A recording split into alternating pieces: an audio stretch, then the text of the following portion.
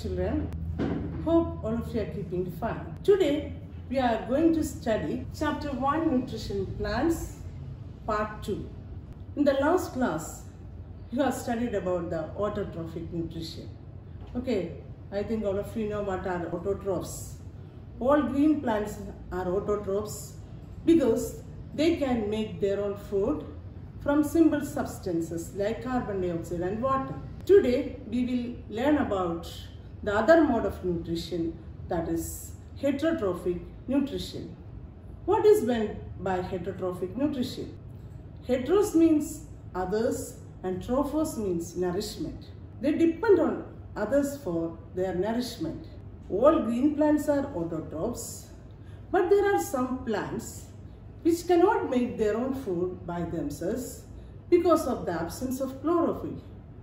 These plants are called heterotrophic plants. We know all animals, including human beings, are heterotrophs because we depend on plants for our food. And there are few plants which are also heterotrophic in their nutrition.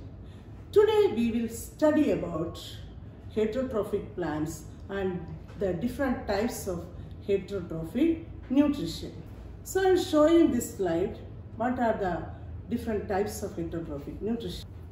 So we can see there are three types of heterotrophic nutrition: parasitic, saprophytic and symbiotic. So first we can take parasitic mode of nutrition. All of you have heard of parasites. So when we take our own body, we can see that there are a number of parasites living in our body. So actually these parasites are small animals or plants that live on or inside the body of other organisms. For example, we can take the lice that lives in our head is a parasite, like that bed bugs, mosquitoes, leeches, the worms like roundworms, tapeworms that lives in our intestine. All these are different types of parasites that live in our body. So these parasites do harm to our body. They suck our blood and take the nutrients from our blood. So they are actually harming our body. So that is, the parasites do harm to the host or the body in which they live. Okay, so there are some plants which are parasitic in their nutrition. So you can see one plant, yellow tubular structure twining upon a tree. So twining upon the stem and branches of the tree. This yellow tubular structure is a plant called cuscuta. This cuscuta is a parasitic plant because this cuscuta has no chlorophyll and cannot do photosynthesis. So they twine upon other trees and derive the nutrition from that tree. Okay, so the plants on which it is climbing is called the host, and the plant which climbs on the tree is called the parasite. This cuscuta is a parasite. Plant which derives nutritional requirements from other plants. It deprives the host of valuable nutrients. So this parasitic plant do harm to the host. It deprives the host of valuable nutrition. Here we can see another plant. Have you heard of carnivorous plants? You are familiar with carnivorous animals like lion, tiger, leopards. These are carnivorous animals. So what are carnivorous animals? They eat other animals or they eat the flesh of other animals. Like this, there are some plants which are carnivorous. Picture of a pitcher plant. So what is the spelling pitcher plant? P-I-T-C-H-E-R. You have to say pitcher. Pitcher plant. This plant has a pitcher-like structure. The leaves are modified into a pitcher-like structure and the apex of the leaf forms the lid. They can close and open the lid. When an insect lands on the pitcher, the lid closes and the insect gets entangled into the pitcher. There are hair-like structure inside the picture. And when an insect gets entangled into the hair, they produce some digestive juices which can digest the insect. So actually these pitcher plants are autotrophic. They have green color and they can do photosynthesis. Then how they become insectivorous plants? Because they are living in their soil which are deprived of nitrogen. So in order to meet their nutritional requirements, they become insectivorous. There are some species of pitcher plant can eat even lizards. So actually this pitcher plant is a partial heterotroph as they can do photosynthesis. So they are autotrophs also.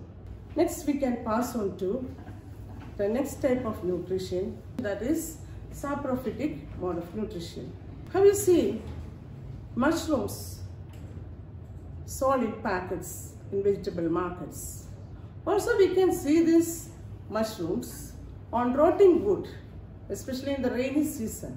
So the umbrella like fluffy patches on the rotting wood. So what is the color of this mushroom? Of course it is white because it has no chlorophyll. It is a non-green plant. Then as they cannot do photosynthesis, how will they get their nutrients?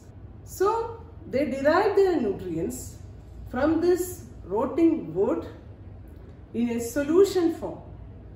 They can secrete the digestive juices and absorb the nutrients in a solution form. Are you familiar with bread mold? So we can do an activity for making a bread mold. Take a piece of bread, moisten it with water and leave it in a humid, warm condition for 2 to 3 days. We can see fluffy patches growing on the bread. If you look it under a microscope or see it under a hand lens, you can see cotton-like threads spreading on the bread.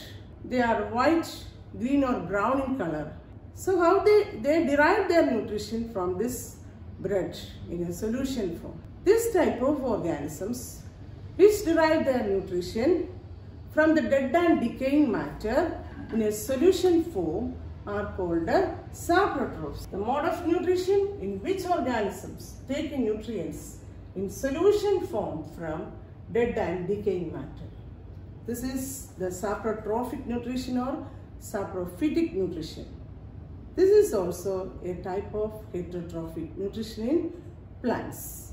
These fungi also grow on some articles like clothes, leather, pickles, etc. And they destroy these articles. How does the fungus grow?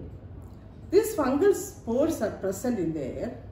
When they come in contact with humid, warm things, they germinate and grow. And thus the growth of this fungi will destroy the things.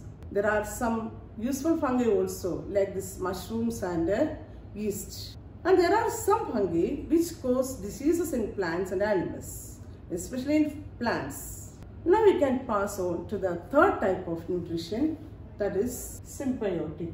In this symbiotic nutrition, there is a symbiotic relationship between two organisms. In this symbiotic relationship, two organisms live together and both are mutually benefited. In some trees, there are some fungi live in the roots of some trees. These fungi, we know, they are non-green plants, and these fungi get food from the roots of these trees, and in turn they help the trees to absorb water and minerals. Another example is lichens. So lichens are the association of algae and fungi. As you know, algae are green plants, isn't it? They can do photosynthesis because they have chlorophyll. But this fungi, in turn, they are non-green plants. So they live together. So this algae provides food to the fungi, and in return, the fungi helps the algae to absorb water and minerals to the algae. Thus they are mutually benefited. Now we can recollect what are the different types of heterotrophic nutrition: parasitic, saprophytic and symbiotic. Explain parasitic nutrition with the help of an example. You can take the example of this cuscuta and you can describe what is parasitic nutrition. Then the third question, what are saprotrophs? Give examples. Saprotrophs are organisms which derive their nutrition from decaying matter in a solution form. For example, we can say mushroom or bread mold. Then fourth one, what is the type of nutrition in lichens? That is symbiotic type of heterotrophic nutrition. Now we can move on to the next topic, that is how nutrients are replenished in the soil. We know that plants grow in the soil and absorb nutrients from the soil. So as they are absorbing these nutrients continuously, what happens? The soil becomes depleted of these nutrients. Have you seen farmers add fertilizers or manures to the fields, or gardeners adding these manures and fertilizers in lawns or pots? So do you think why it is? Because these fertilizers and manures contain the nutrients which are required for the plants, like nitrogen, phosphorus, potassium, etc. So we are adding these fertilizers and manures in order to enrich the soil. Okay? So we have to add this from time to time in order for the proper growth of the plants. We know crops need a lot of nitrogen in order to make protein. We know proteins are needed for the growth of plants, and nitrogen is a part of protein. Then how do they get this nitrogen? Nitrogen is present abundantly in the air, but plants cannot take this nitrogen directly as they take carbon dioxide. So this nitrogen has to convert into a soluble form.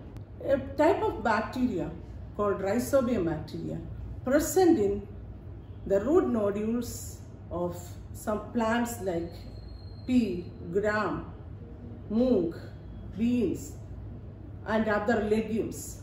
So this rhizobium bacteria is present in the root nodules of leguminous plants like peas, beans, mung, etc. And they can absorb this nitrogen and convert the nitrogen into a soluble form. This rhizobium bacteria, they cannot prepare their own food. So these rhizobium bacteria and these leguminous plants live in a symbiotic relationship and they get mutually benefited. These rhizobium bacteria get food and shelter from the root nodules of leguminous plants, and in turn these plants get nitrogen. We know that pulses are the source of protein because these leguminous plants can convert the atmospheric nitrogen into soluble form and absorb this nitrogen with the help of this rhizobium bacteria. So it is very good to plant these leguminous plants between crops. So this relationship is very beneficial to farmers because they can minimize the use of fertilizers. We know these fertilizers are very expensive. So it is very good to grow these leguminous plants between crops. So we have come to the end of the chapter. Before winding up, we can summarize the main points. So there is one question. Planting leguminous plants after harvest is beneficial to farmers because these leguminous plants add nitrogen to the soil, and so the farmers can reduce the use of fertilizers. We can sum up the main points. There are two modes of nutrition in plants, autotrophic and heterotrophic. Green plants are autotrophic. Green plants make their food by photosynthesis. There are few plants which do not have chlorophyll, so they depend on other plants. They are heterotrophic in nutrition. Different types of heterotrophic nutrition are parasitic, saprotrophic and symbiotic. So you have to write all these questions in your notebook and you have to write the answers by yourself. And also I have given you some model questions. Answer in a word. You have to write one-word answers like name the following, fill in the blanks. So many one-word questions are there. So I have given you some model. A parasitic plant, you know, that is Cuscuta is a parasitic plant. An insectivorous plant, pitcher plant. A saprophyte, mushroom. The bacteria that live in the root nodules of legumes, that is rhizobium bacteria. So all these questions you have to write down in the notebook and write the answers. Then write short answers. Photosynthesis is a unique process on the earth. Justify. I have already explained that. Then pitcher plant is a partial heterotroph. Why? Because they are plants and they can do photosynthesis, and also they are insectivorous plants because they are living in a soil which are deprived of this nitrogen. So we can say that this is a partial heterotroph. The long answers and the model describe the process of photosynthesis with the help of a diagram. So you have to describe the process of photosynthesis. You already know that. And also you have to draw the diagram, that is schematic diagram showing the process of photosynthesis. So by this we have come to the end of the chapter. All of you watch the video 3 or 4 times and also write down all the question answers in your notebook and study well. Thank you. Have a nice day.